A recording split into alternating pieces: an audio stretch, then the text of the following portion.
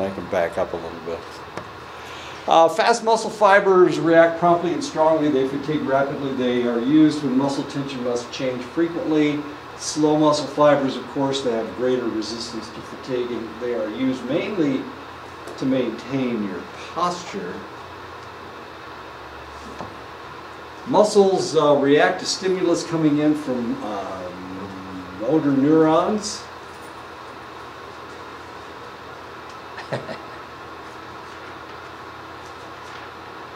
Come on, pick it up.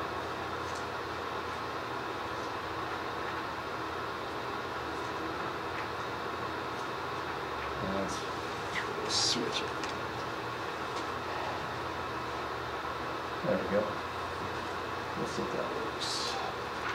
Muscles react to stimulus coming in from motor neurons, of course. The axons will split into many branches and activate many muscle fibers at the same time. And that way, of course, you don't have all of these singular reactions taking place.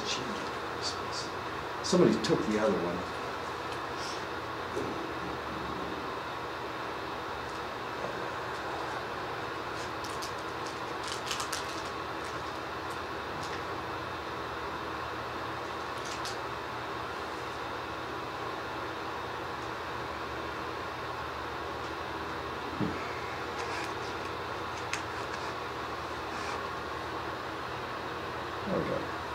Maybe. Well, let's pretend it's going to work.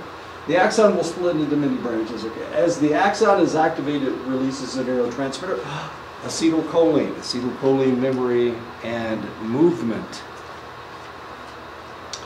Acetylcholine makes the muscles react to by opening sodium and calcium channels in the muscle fibers. The ionic change allows the muscle to contract. And that's what we're dealing with here. The point where the muscle fiber and the nerve structure communicates is the neuromuscular junction. The neuromuscular junctions are large, and they tend to be very effective, obviously, since we have such skilled dancers and athletes and whatnot. And there you go, neuromuscular junction.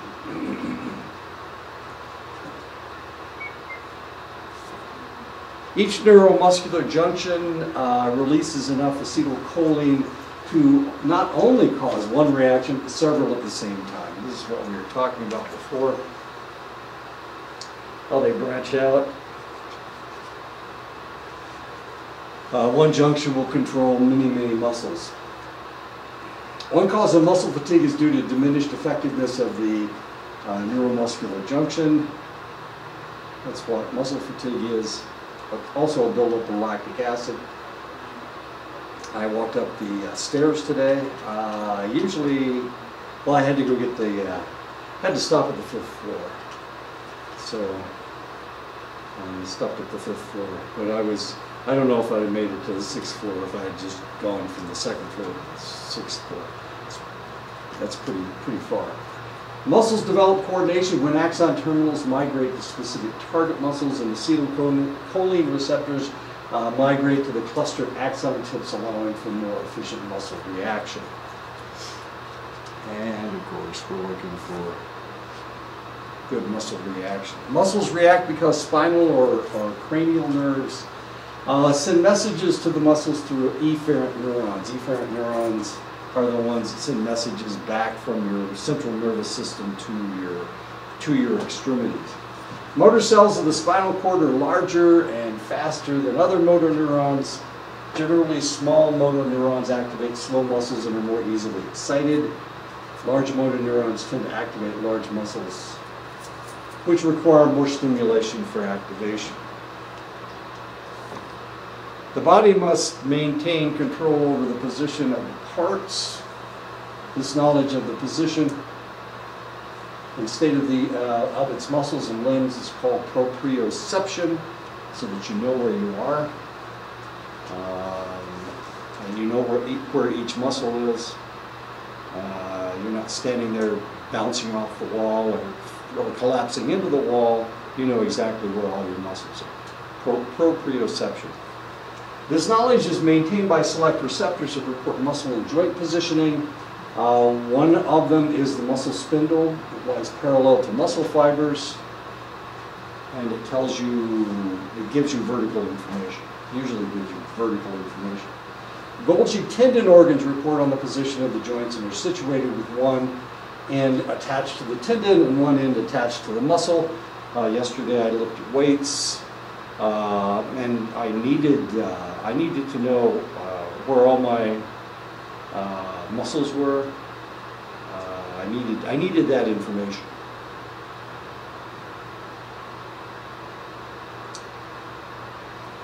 When I was lifting. Otherwise I would have dropped a weight on my head, and I certainly didn't want to do that. I knew how much tension there was.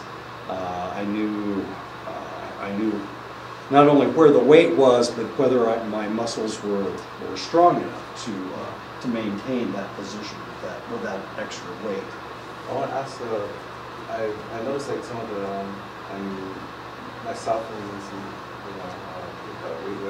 I know like when you overstretch or overdo your weight, there's sometimes I don't know if it's a snap or a bruising. Sometimes a bruise will show up. Like if you do an injury, weight injury, what is that right there? Is it like you torn muscle fiber? That's a torn muscle fiber. You got to be real careful. Yeah. That is, I noticed that some of them, they overdo it, or they like how you were saying, that position and information of where your muscles are. They probably don't really realize that they overdo that part where the muscle. I know some of them have like a bruising and stuff, but yeah, that's not good. They need to back off. They need that to heal before they try to max out again. And I'm guessing they have maxed out. That's why they're tearing muscle fiber. Yeah, that's real dangerous. Because if you tear a muscle away from a tendon, it has to be reattached. So you have to be really, really careful. If it has to be reattached, that's surgery. And of course, if you don't get it reattached, then it's not functional. It may reattach in a matter of time, but it will never be the same strength. We see this with people that take steroids a lot. We see tendons torn away from muscles. Normally, you don't see tendons torn away from muscle unless somebody's on steroids. Unless somebody's on steroids. And this can be a really serious problem. I've known lots of guys who are bodybuilders who claim they weren't using steroids and then they tore a tendon away from a muscle and you're going, yeah. Okay. Your muscles usually will only sustain a select amount of damage, a select amount of weight. When you max out, you can only lift so much weight. I only weigh 185 pounds, so I can only lift a select amount of weight. Well, I haven't maxed out in probably 15 or 20 years, ever. I mean, it's stupid to max out and destroy yourself. It just doesn't make any sense. I had a friend that was a bodybuilder, and I've shown you pictures, or I've had pictures of him. Okay. He's a bodybuilder, and while he was preparing for a national competition, he was in the gym, and he's gay, so he was flirting with these guys, and they were teasing him about, come on, little man, come over here. He's like 57 years old, and they were teasing him, and he went over there, and he maxed out, and he tore a bicep muscle, tore it away from his arm. Well, the only way you can do that is if you're taking steroids, so that your muscle is that much stronger than the tendon is. You only have so much. Your body can only sustain so much. So what your friends are doing is they're lifting way more than they need to. And if they're not on steroids, then they're stupid. Because your body can't do that. It just won't do that. I mean, I can only do what I can do. I had when I was up at Fort Belknap, I had a friend from Puerto Rico, big guy, really big guy, fairly large individual, and we were trying to move a platform, and it was a bunch of it was a bunch of wood just kind of thrown together, but the thing weighed a ton. It probably weighed 500 or 600 pounds, and there was just no way to get a hold of it. It was a problem. And so he lifted it, and I could not. I couldn't lift my end. So I told him, I can't do this. Otherwise, I would have injured myself. Maybe my back, maybe my shoulders. You never know what you could hurt. But he was a bigger guy, and he also had the light end. Something I didn't realize until afterwards. I don't know why he was giving me the heavy end. I was a lot older than he was and a lot smaller than he was, but I got the heavy end. Anyway, your Golgi tendon organs tell you the position of your joints. And of course this really gets kind of interesting, especially if you have to sustain a relatively heavy weight for an extended length of time. Your joints will lose their control over whatever it is that you're lifting. So it's one of the things that you have to think about, and that's one of the reasons. That's one of the things that Golgi tendon organs they give you that kind of information. Muscle spindles are located in many areas of our skeletal muscular fiber. Muscle spindles are actually spindle-shaped, hence the name. It consists of an afferent element and an efferent element.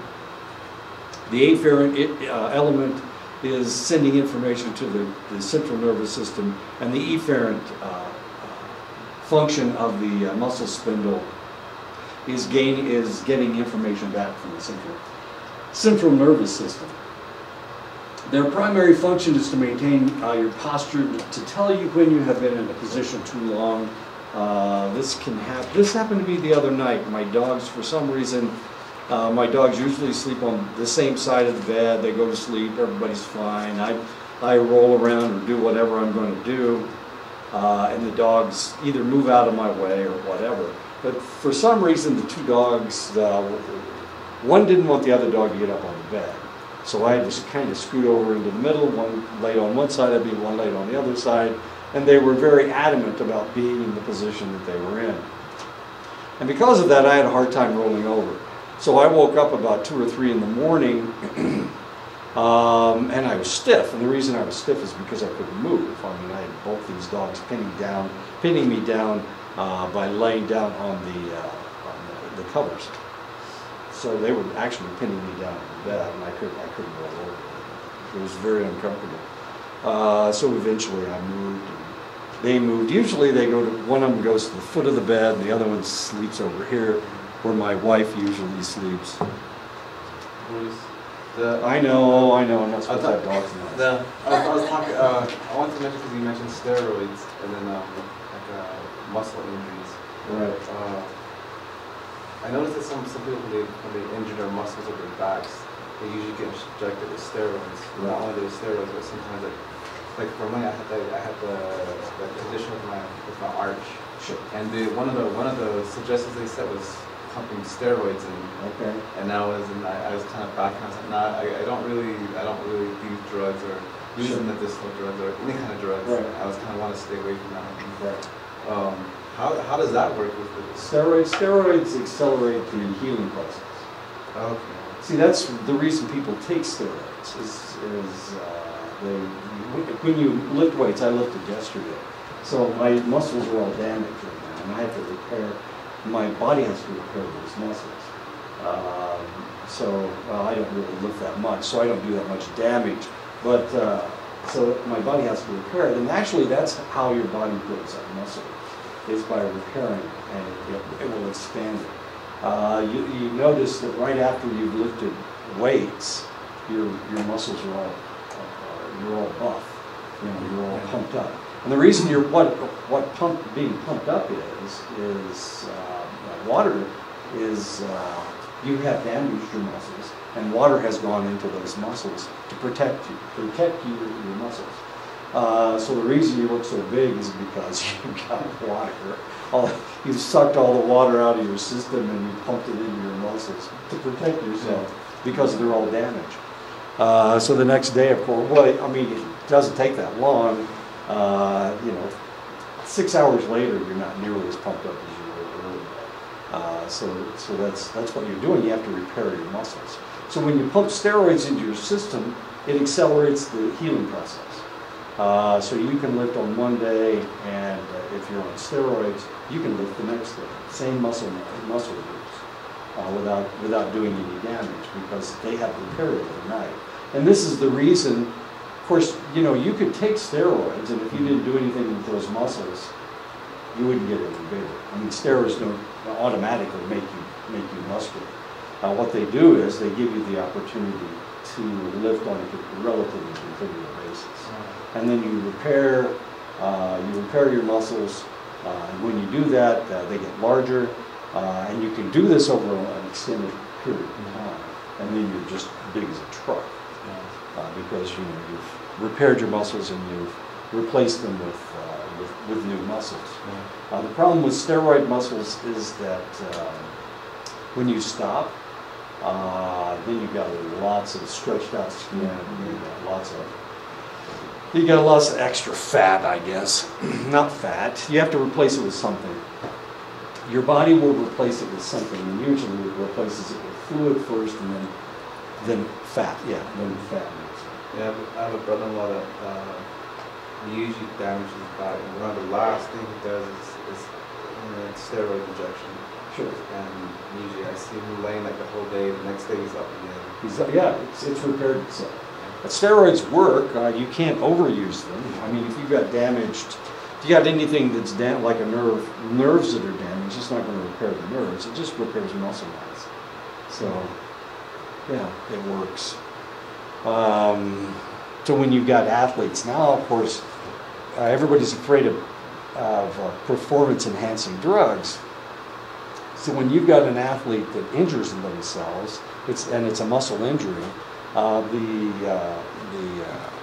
treatment should be steroids, but they can't use steroids anymore because they're considered performance-enhancing drugs. So this gets to be really kind of tricky, because that guy really does need steroids to repair his muscles.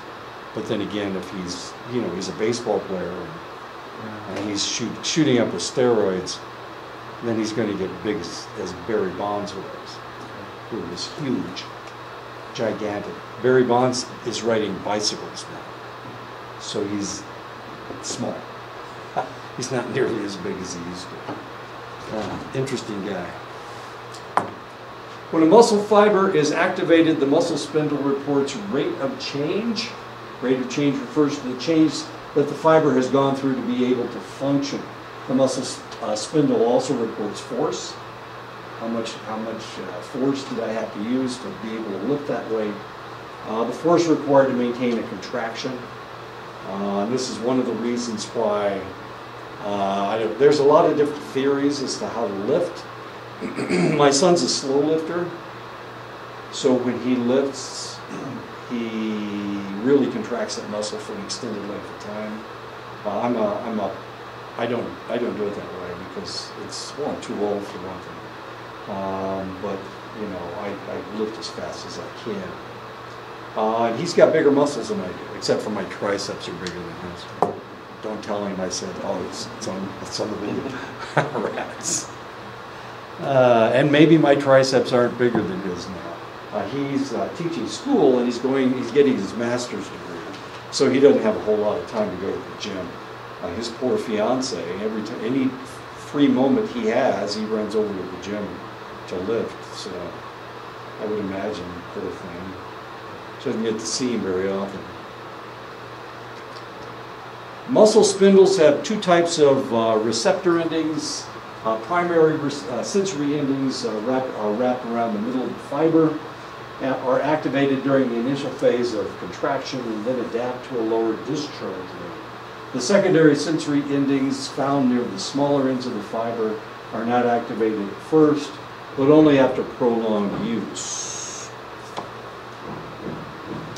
Muscle spindles are informed of impending action through the two spatial motor neurons. The gamma motor neurons, or gamma efferents, in form of a change of position from the initial movement. They comprise about 30% of the efferent fibers, and alpha motor neurons. They perform initial movement.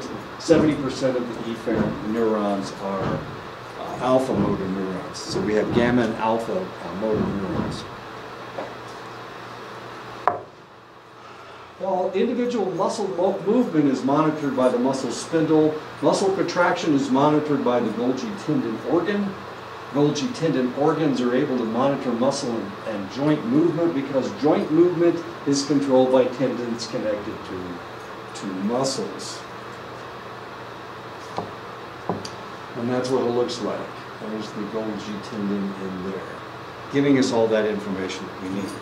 Otherwise, we'd rip our muscles out. We'd rip our muscles away from our bones, our tendons away from our bones. And if you've ever had that kind of damage, I've never torn a muscle away from my bone, no matter how active I was. I ran track in college. I played softball and football in the Air Force. So no matter what I was doing and what horrible things I was doing to my body, I never tore muscle away from tendon. I pulled muscles before. I sprained ankles before. Which is actually stretching this tendon. That's what a sprain is. It's stretching that tendon. And this tendon heals very slowly. I mean, once you stretch it farther than it's supposed to be, now you've got a limp, or now you're hurt, and it's going to take months for that to heal. You know, when you're butchering a sheep, or you kind of anyway, you can see the tendon. Is that cool? Yeah, it is. You can just when you pull one side, you can see the whole muscle stretch and pull back. It's like the right part, huh? Yeah. The right part, and then The tendons. Yeah, you can't eat those. Dogs can, of course, but we can't. I guess we could if we had sharp enough teeth, but we can't eat the tendons. Golgi tendon organs are somewhat insensitive to passive muscle stretch because they are connected to the elastic component of the tendon, and it is only activated under heavy loads. So this is the way it works. So me standing here, I'm not really stretching any of my tendons. I'm not really stressing any of them. I'm not really lifting anything. If I tried to lift the table, then I would know. Well, not that table's too low. How about this table? Oh, I better not. It'll kick that thing off. If I lifted something that was really heavy, then my tendons would tell me about it. They would tell me whether I could lift it or not. People that are bodybuilders, and I'm just a minor bodybuilder, but people that are bodybuilders, sometimes we can carry things and it doesn't feel like anything.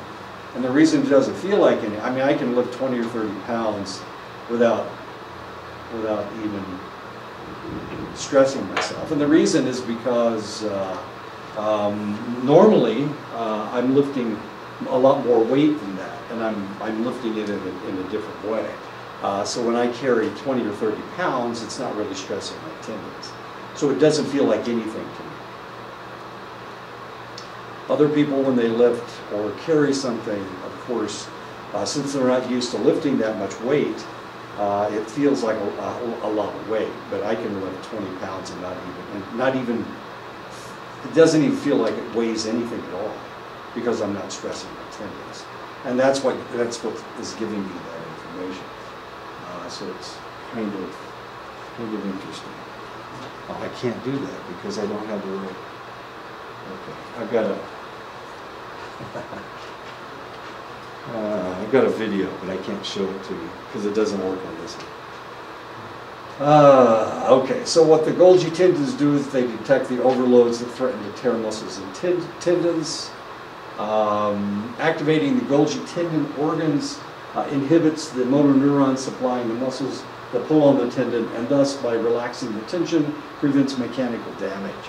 So your Golgi tendons will tell your muscles not to lift that weight, or to go ahead and let it drop. I mean, if you tried to pick up the end of a car, your body would tell you not to do it. Your tendons would tell you not to do it because you might damage yourself.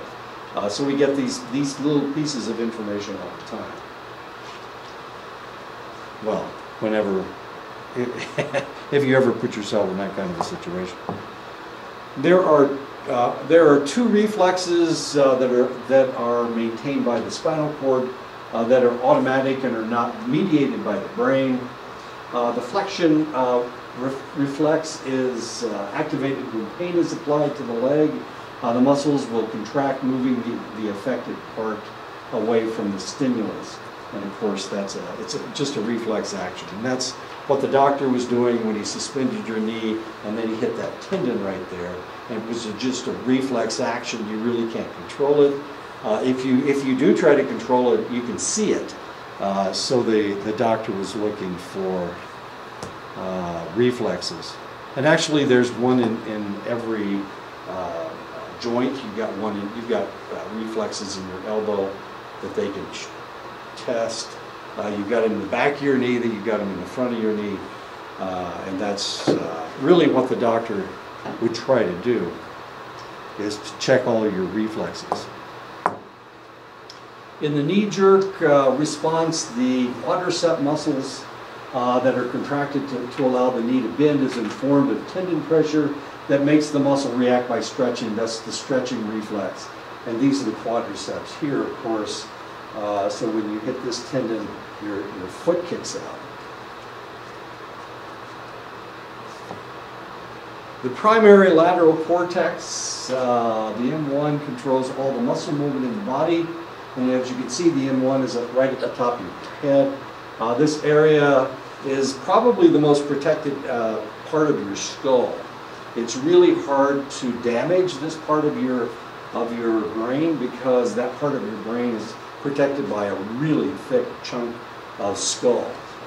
It's also arched, and since it's arched, it's even stronger. The other parts of your head, the front of your skull, the sides of your skull are relatively thin. So blows to those areas, of course, can affect you, but it doesn't affect your movement. Normally it doesn't affect your movement.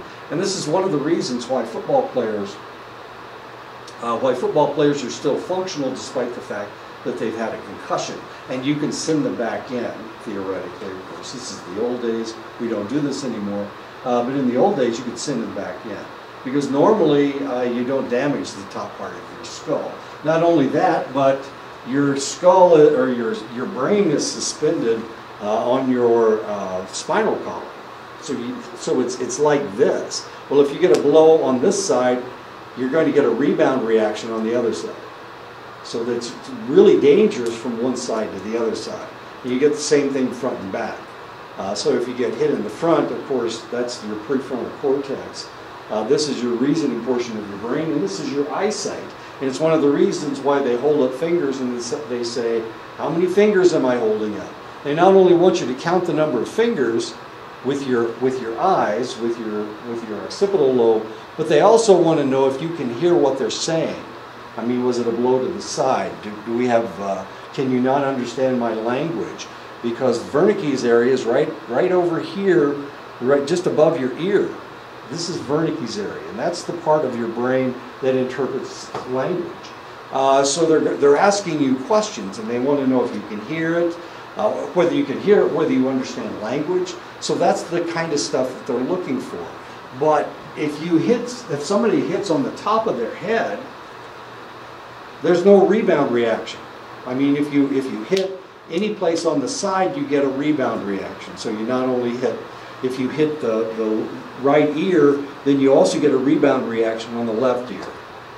So wherever you get hit, as long as it's on the side, then you get a rebound reaction. But if you get hit on top of the head, there is no rebound reaction.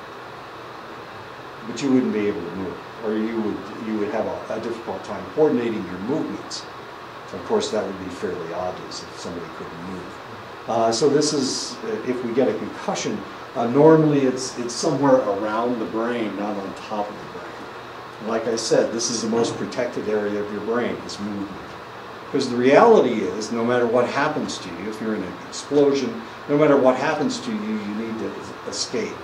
So you need movement. You need to be able to escape, and that potentially is why humans have been able to survive up to this point.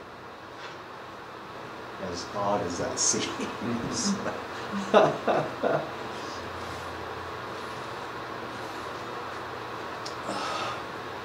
The hands and the lips utilize the biggest portion of the area compared to the percentage of the body that they represent. Of course, we are manipulators. We do things with our hands. We also talk a lot, and speech is very important to us.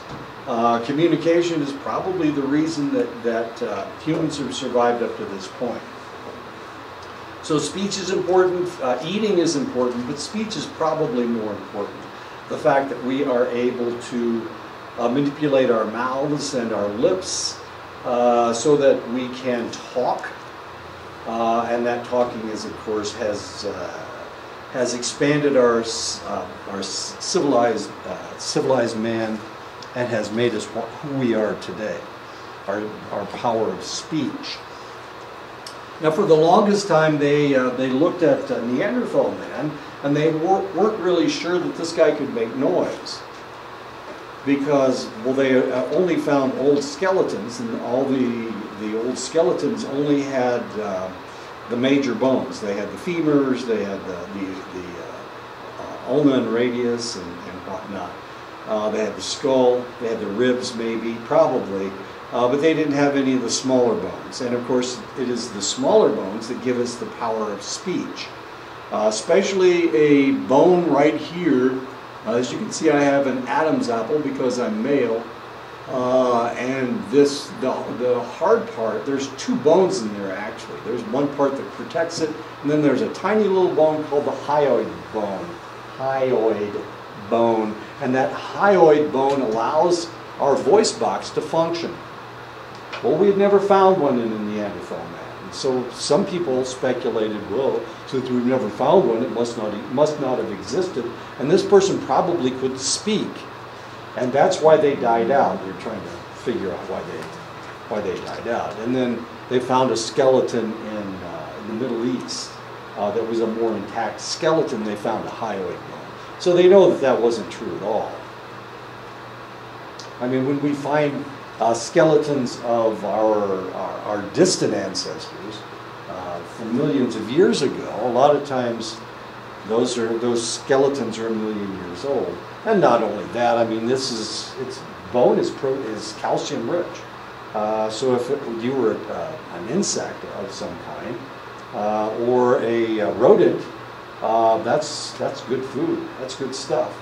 So the probability, and you can't chew the whole femur up, so you might as well chew up these tiny little bones. And of course, for that reason, we didn't find any for an extended length of time. But the reality is their bodies were very similar to, almost identical to ours. If we had somebody in here who was a Neanderthal or had Neanderthal ancestry, you couldn't tell the difference, except their skin would probably be a little bit paler. They'd have brown eyes. I have blue eyes. Of all of us here, we all have Neanderthal DNA. As it turns out, we all have Neanderthal DNA. You guys have it because you came through, potentially you came through Asia, but we won't even talk about that. Everybody has Neanderthal DNA except people that stay in Africa. The Africans in Africa right now do not have Neanderthal DNA. All the Neanderthals left, and they migrated out. Maybe they were chased out, who knows? But they migrated out, and then they spread through Europe, and then they spread into Asia. And so all of us, you and me combined, put together, we have Neanderthal DNA. I probably have a little bit more than you do because you are farther away from the Middle East than I am. My people were European, so we just went up a little ways. You guys went all the way through Europe and then down through into the Americas. That's probably how humanity spread. The M1 communicates with the rest of the body through the pyramidal system. The pyramidal system is a triangular shaped bundle of nerves that runs from the brain through the medulla and into the spinal cord. Lesions to this system will result in the inability to move select joints and limbs. And of course, the M1 region is very, very important to movement. And as you can see, this is the M1 region right here. This blue section here. is the M1 region. Not very large, but it's very well protected because it's on top of your head. Not only that, but if we took measurements of the thickness of our skulls, it's thick right above our eyebrows, but it's also thick right on top of our heads. So this is actually the hardest part of our skulls, right here. What goes all the way back. But this is the softest part of our skull, right here on the temporal lobes.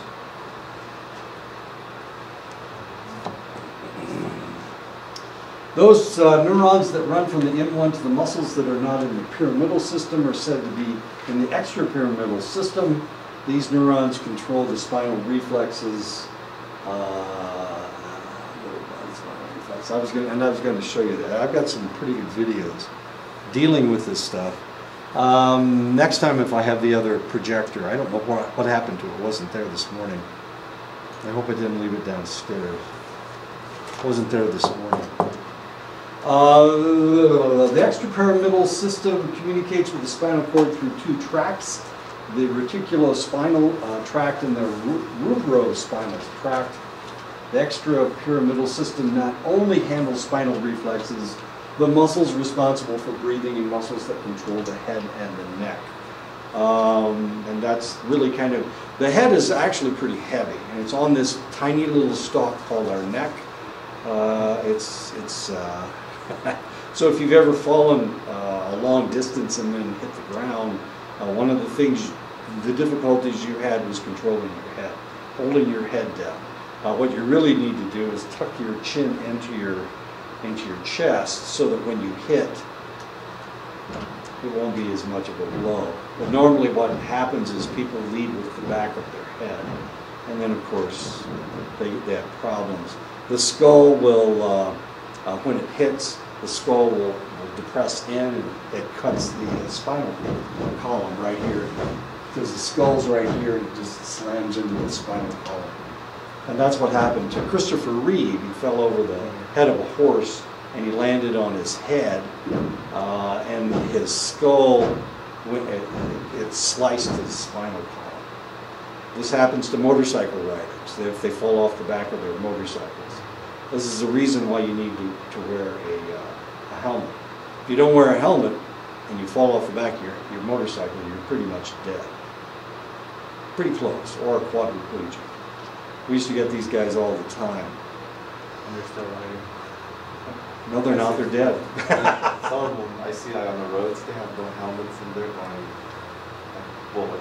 Oh, sure. Yeah. Well, it's suicidal.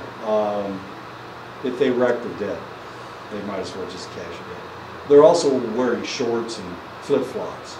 You know, what do you expect?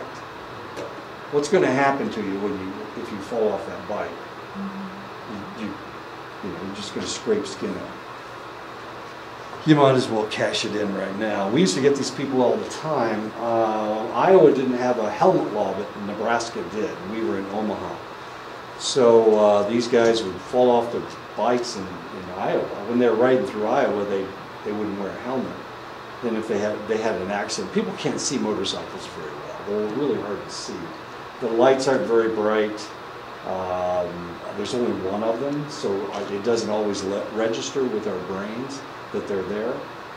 So there were all kinds of accidents. This is right at the beginning of the motorcycle craze. So these guys would have an accident on their motorcycles. The first thing that hits is always their head.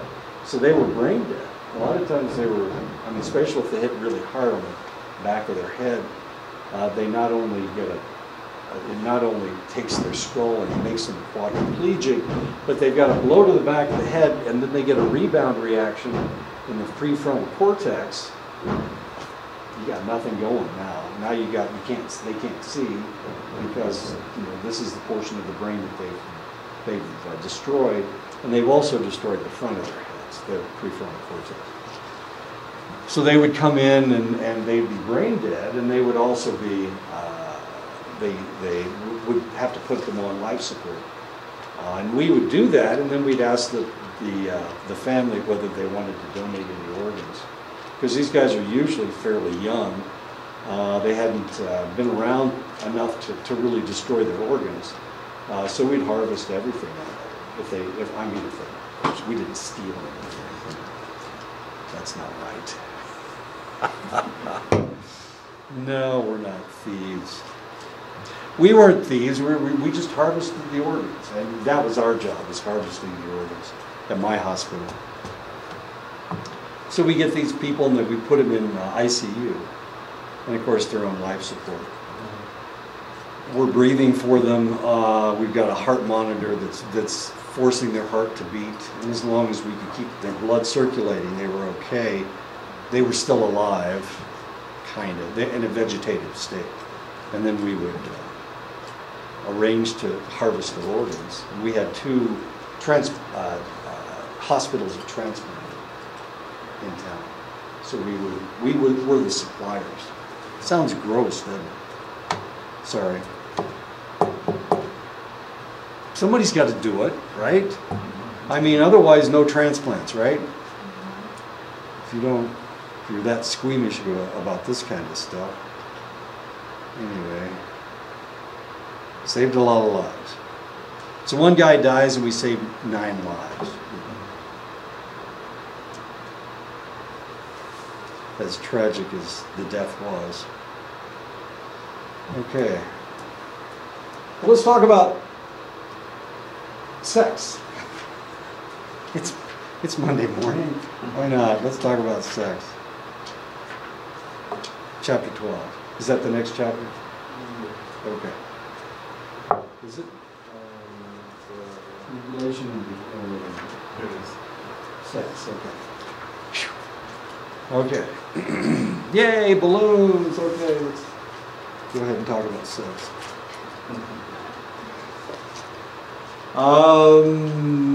There are 4 stages of the reproductive behavior.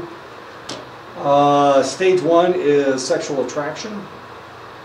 In most species, sexual attraction cannot take place until the female is ready to reproduce. But we are humans. We can reproduce at any time. Or at least we can have intercourse at any time.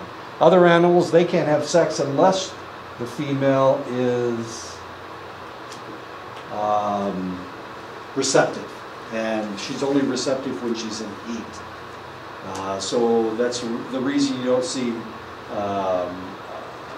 bulls mounting heifers in the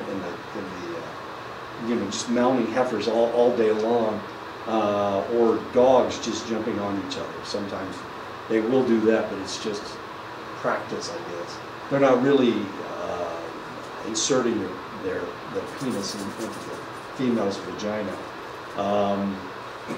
They have to be receptive.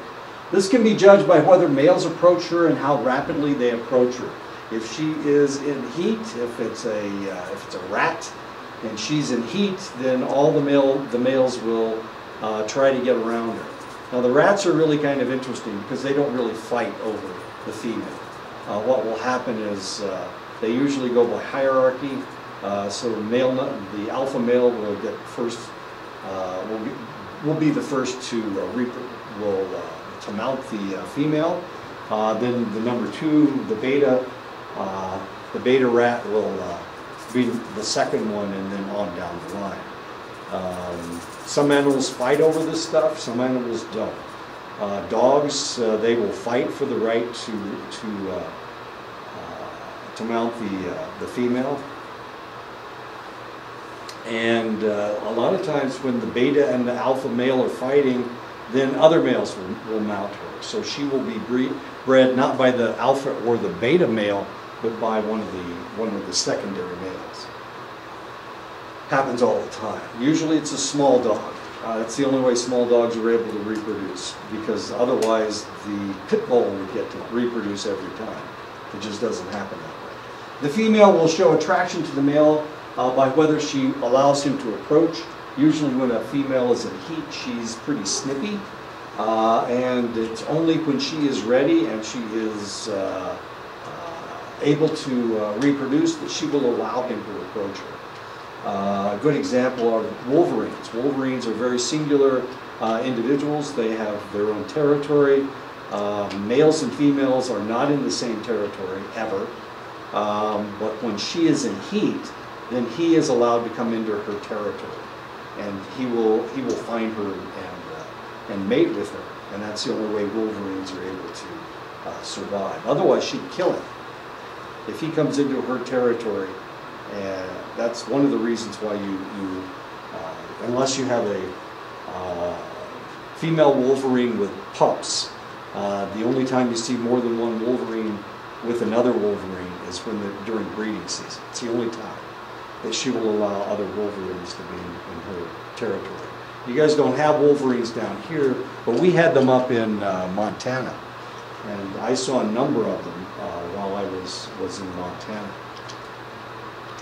which is something you almost never see because they're very reclusive animals, and there's only a single wolverine in a territory unless she has babies. They're huge. Well, they're about this big, and they're pure. You've never seen a badger fight. They're members of the badger family, and badgers, you can't kill them. You have to shoot. You have to cut their heads off to kill them. I mean, they're amazing, and their heads are. I had. Did you ever see my big dog? 200 pounds. 200-pound dogs. Okay. It's huge. And he actually came up to the porch the first Christmas we were here. Because usually the heat from the door escapes through our underneath the door. So when you open the door, you see all these dogs huddled underneath our door. There's a mat there too, so it warms. Every morning when you get up before you open the door, you see them all getting up and leaving, so that you don't bother. Yeah, he weighs 200 pounds, and he and a 100-pound dog got a hold of a badger. And I'm thinking, oh, that poor badger, they're going to rip him apart. No, they lost. 300 pounds of dog and maybe 30 pounds of badger, and the badger alone. And they came out of that encounter with cuts on their faces. They grabbed a hold of that badger and they were pulling it.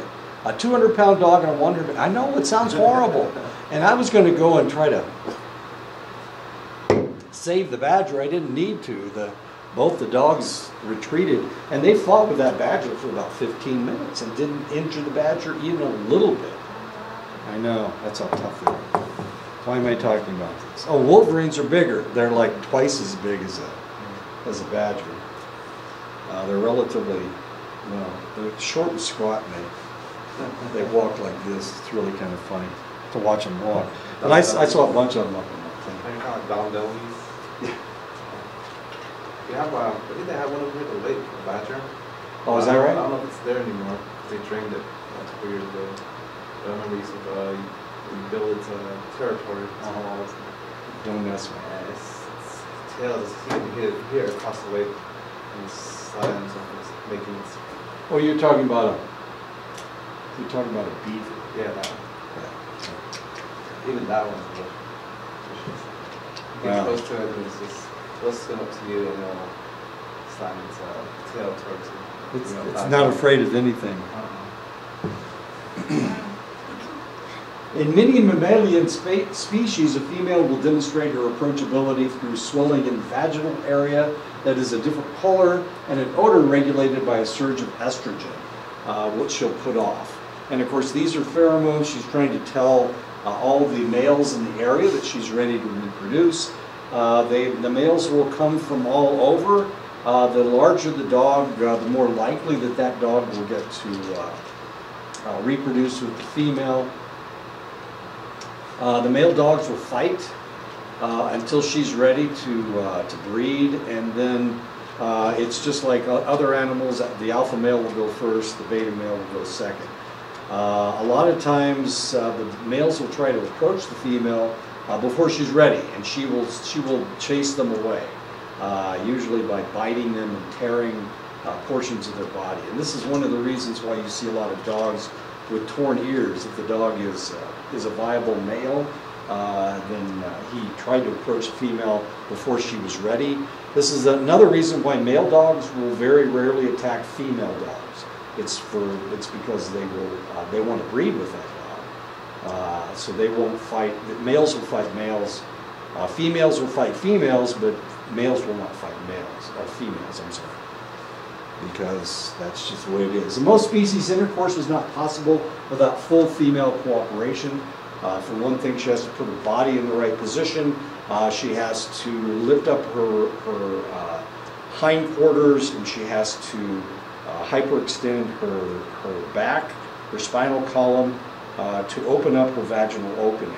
Normally when she is just standing there, then the opening is at an angle and the male can't penetrate, but when she puts herself in a position called lordosis, then she elevates her rump and she hyperextends her spinal column so that it gives the male a straight shot into her reproductive area, into her vagina. Otherwise, it's impossible. Otherwise, they don't go together. Stage 2 is the appetitive stage, behavior that establishes, maintains, or promotes sexual behavior. When a female is displaying this behavior, she may approach a male. She may stay close to the male, wanting the male to be the individual that she reproduces with. She may show alternating approach and retreat behavior. She may move in a specific manner that will result in the male mounting the female. It was kind of interesting. I was at the Frankfurt Zoo in Frankfurt, Germany, and they had some kind of monkeys. Pretty big monkeys, macaques. They were macaques. And it was breeding season.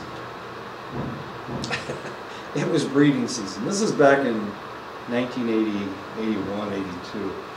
Anyway, so the macaque breeding started. And of course, I just happened to be there when it happened. And here the male would, the females were walking around with their rumps stuck up in the air. And of course, there was an odor about them, but they were also putting themselves in a select position. And the male would grab a hold of the female. He had an erect penis. And what he'd do, he'd pump her a couple times and fill her up. And then there were like 5 females just walking around, just kind of walking around with their butts stuck up in the air. And he'd grab one of them and pump them a couple times and fill them up. It was really kind of interesting. He was reproducing with them. I don't know how often he was ejaculating. He wasn't spending a whole lot of time with any one female, but he would grab them. And this went on for hours. Went on for hours. I got there when it first started, and I left, and then I came back, and it was still going on. By that time, the Germans were just agog. I mean, and they had called all their friends, and so the place was just packed. But I was there when it first started. I came back a couple hours later, it was still going on. The funny thing is, and this isn't that funny, I guess, I was in Frankfurt with my softball team, and so most of these guys wanted to go see a sex show. So, so they went one way, and I went to the zoo. Of course, I was at the zoo by myself. All the other guys, you know, the cool guys, they went to these sex shows. And here, you know, I talked about to them afterwards, and they were telling me what was going on. And it was just really kind of boring, you know. And I told them about what I said. They said, "Yeah, you probably saw better stuff than we did." Anyway, I know. You know guys. You know how guys are. There's something wrong with all of them, every damn single one of them. Anyway, where were we headed? Berlin. We were headed to Berlin. And of course, this is when the wall was up, so we had we were riding on a troop train, and we picked up the troop train in Frankfurt, and then we had to cross the border. And every time we crossed the border, the Germans would stop us, or the Russians would stop us. Like, the Germans weren't allowed to do anything with us, the East Germans. So we had Russians walking through the cars and whatnot. The Russians weren't allowed to have pornography, and of course the pornography in 1982 was not like the pornography is today. Anyway, and of course there was no internet in 1982, so, you know, the guys had Hustlers and Playboy magazines. Of course the Russians had never seen anything like that. So somebody would offer them a magazine, and they would, oh, no. Then you trade them the magazine for something Russian. Whatever the Russian thing was, it always broke down real fast. Anyway, not important. Okay, appetitive behavior. Behavior that establishes, maintains, or promotes sexual behavior. A lot of things can take place. This is known as perceptive behavior, this second stage, where she is almost ready to reproduce. The male appetitive behavior may consist of staying near and sniffing the female. So the male will sniff the female a lot, usually in their reproductive area.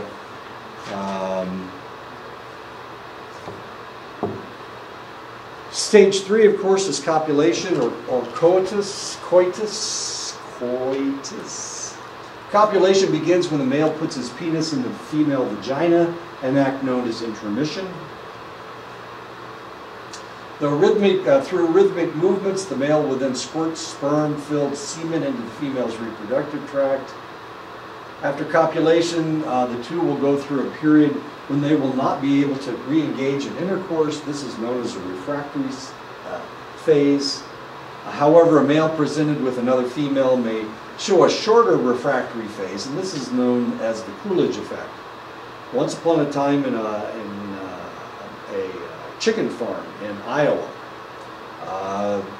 the President Calvin Coolidge and his wife were inspecting the farm, and they were being shown around the farm. And what Coolidge saw, or what it was really kind of interesting, I don't know if you understand how chickens work, but Coolidge was looking at one thing, and his wife was off at another area, and she was watching this rooster breeding all these females. And here he was like breeding a female every couple of minutes. He was mounting a female hen, and he was breeding with them. And that, of course, allowed them to lay eggs. And that was the whole purpose. It was not only a chicken farm, it was also an egg farm. So she said, Calvin, come over here. And Coolidge came. They were with all these newspapermen. And she said, look this guy look at all the females that this guy can breed with. And of course, Coolidge, who was a joker, said, yeah, if you present me with that many receptive females, I could have sex that often as well. And of course, she was shocked, and all the reporters thought it was the funniest thing in the world. And that's why they call it the Coolidge effect. If a male has access to more than one breeding female, then he can his refractory phase is reduced. So a male with several females is able to actually breed with all of them. When a female is ready to copulate, she will be sexually receptive, and of course, coitus has taken place now, and now the reproduction potentially has taken place. The stage 4 is known as a post-copulatory behavior. This is different in most species. The males of all mammals, but primates achieve and maintain their erections with a bone in their penis called an os penis. In other words, that's what an erection is as far as a dog is concerned, as far as a horse is concerned, as far as a cow is concerned, as far as a whale is concerned. They have a bone that actually is injected down into the penis that allows them to have an erection. Humans, of course, and some of the higher primates, we utilize blood flow to maintain erections. Sometimes, as far as the dog is concerned, sometimes as far as the animal is concerned, they get stuck. The female is no longer receptive. The male has his bone stuck in a female dog, and they have a difficult time. He has a difficult time pulling it back. He has to get in the right position for the bone to actually come out. And of course they get stuck, and then they start crying. She starts crying because she's in the wrong position. He starts crying because, of course, it's relatively painful. And normally you can get them apart by splashing water on them, a lot of water. That usually shrinks everything up and allows the male to pull the os penis back into his abdomen.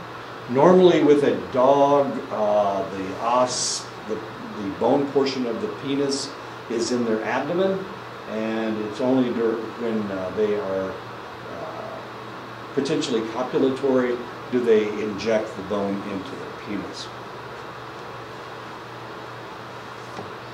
The whole purpose of copulation is the joining of the male and the female gametes, the ova in the female and the sperm in the male.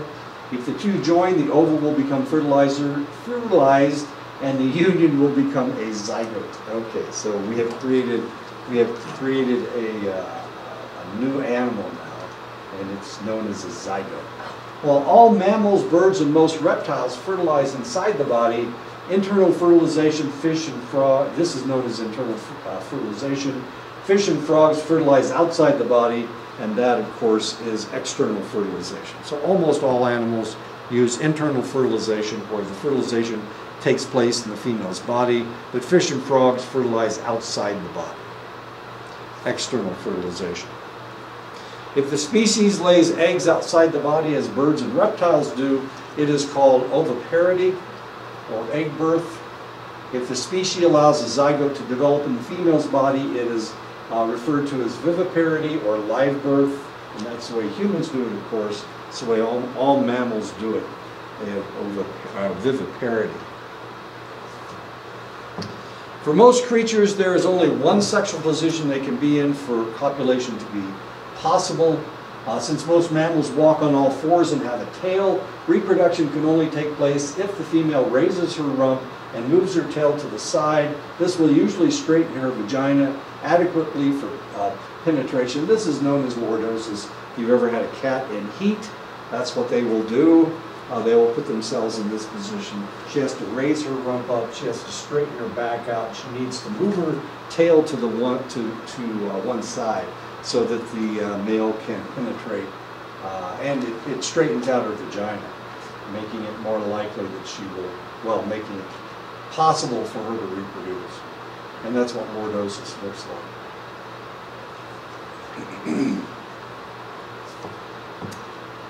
For frogs to mate successfully, the male must mount the female.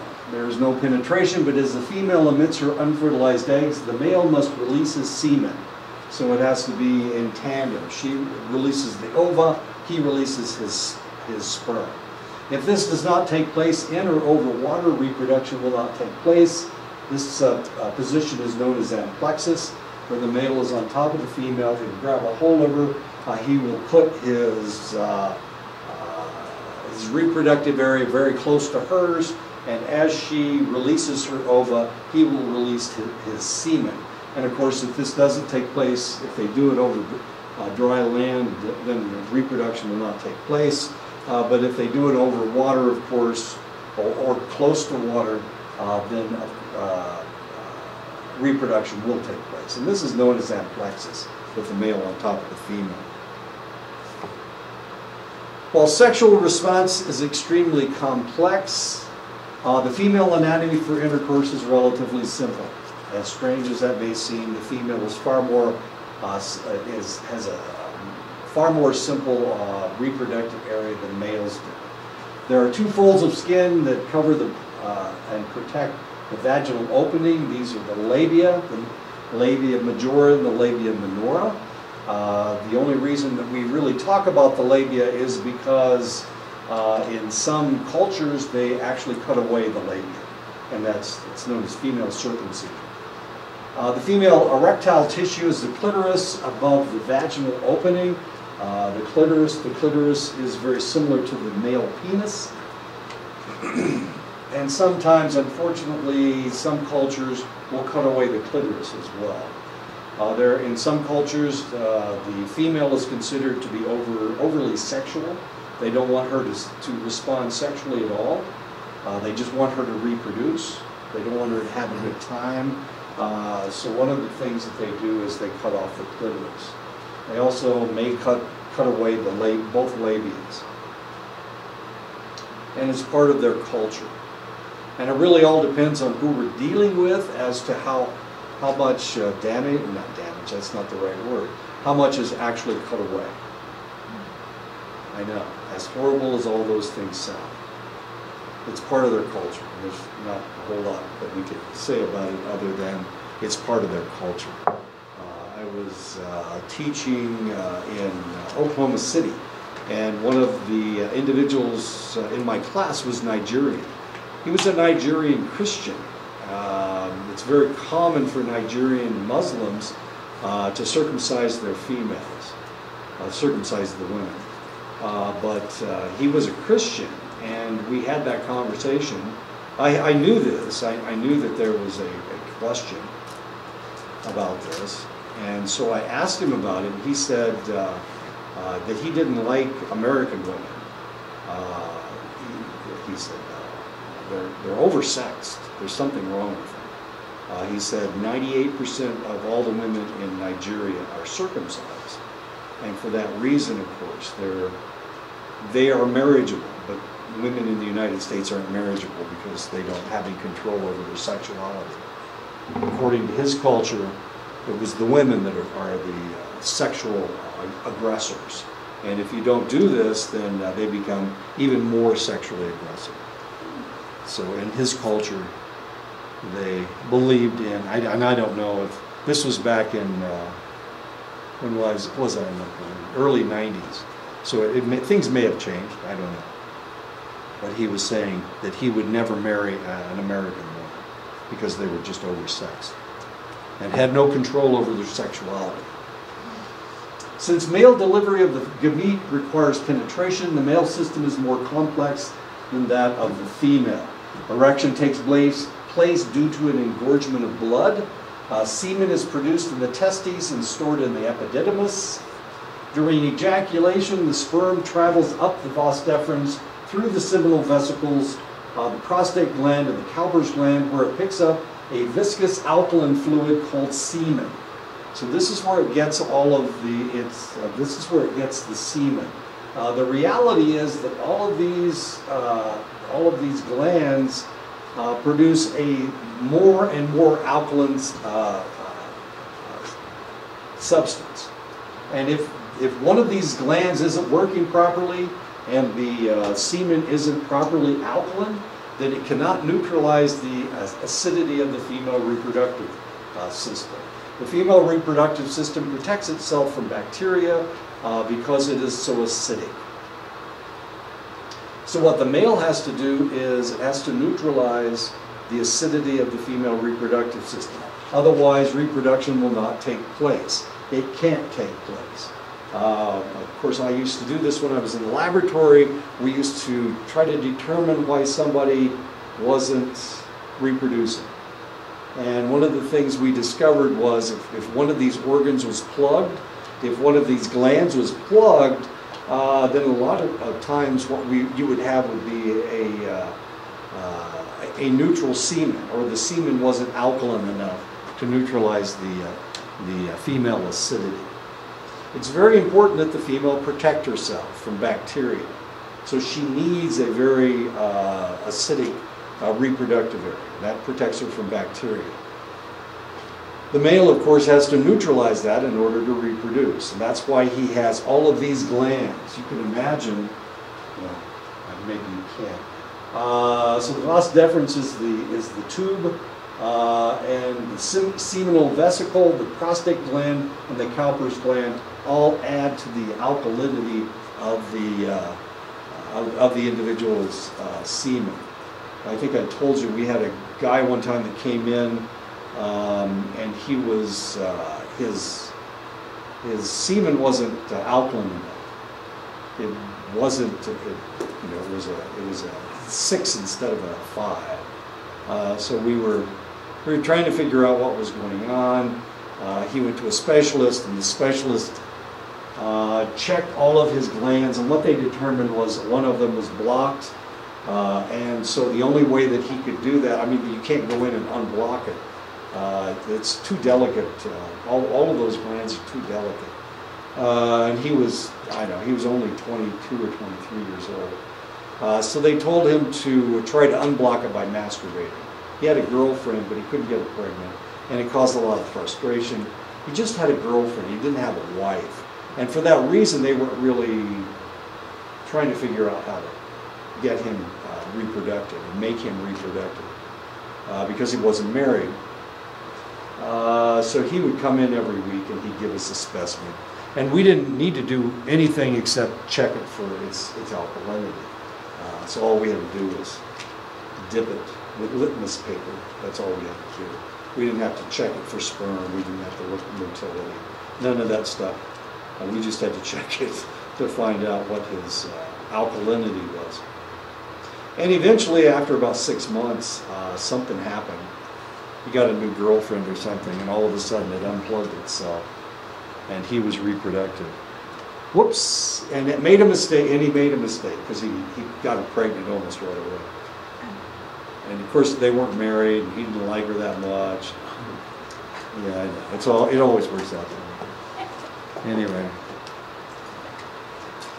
Oh, we need to stop right here. We'll pick this up next time.